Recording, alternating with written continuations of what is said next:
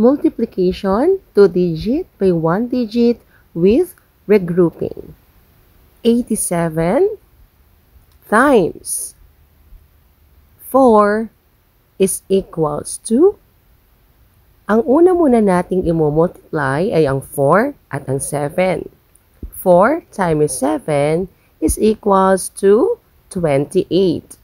Lampas ng 10 ang 28, kaya kailangan nating mag-regroup. I-bring down natin ang 8 ng 28 at carry over naman ang 2. Next natin i-multiply ang 4 at ang 8. 4 times 8 is equals to 32. Dahil meron tayong carry over na 2, ipa-plus natin ito sa 32. 32 plus 2 is equals to 34. 348 ang ating magiging product. Isa pang halimbawa, 22 times 6 is equals to, imumultiply muli natin ang 6 at ang 2.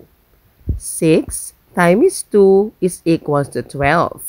Lampasan ng 10 ang 12, kaya kailangan nating mag-regroup.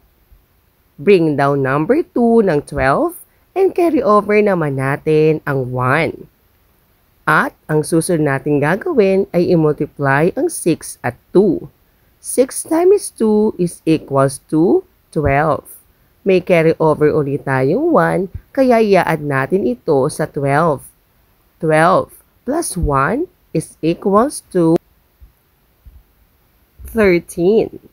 132 ang ating product.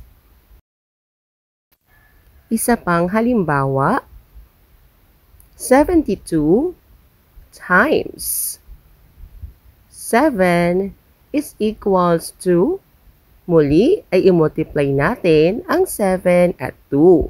7 times 2 is equals to 14. I-bring down natin ang 4 at i-carry over naman natin ang 1. 7 times 7 is equals to 49. I-add natin ang 1 sa 49. 49 plus 1 is equals to 50. Kaya ang ating product ay ang 504. 56 times 6 is equals to, i-multiply natin ang 6 at 6. 6 times 6 is equals to 36. I-bring down natin ang number 6 at carry over naman ang 3. 6 times 5 is equals to 30. I-plus natin muli ang 3 sa 30.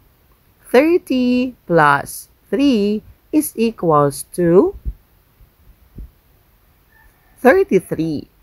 336 naman ang ating magiging product. Iba pang mga halimbawa, 73 times 9 is equals to, 9 times 3 is equals to 27.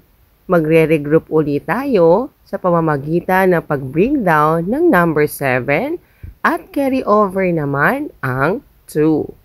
9 times 7 is equals to 63. I-plus natin ang 2 sa 63. Kaya 63 plus 2 is equals to 65. 657 ang ating magiging product. 38 times 7 is equals to, i-multiply natin ang 7 at 8. 7 times 8 is equals to 56. Bring down 6 and carry over natin ang 5. 7 times 3 is equals to 21. Ipag-plus natin ang 21 at 5. 21 plus 5 is equals to 26. 266 naman ang ating product. Tingnan nga natin sa activity na ito kung natutunan nyo ang pagre-regroup sa ating lesson. 91 times 8, 49 times 7 at 57 times 9. Pwede nyo i-comment ang inyong answer sa baba.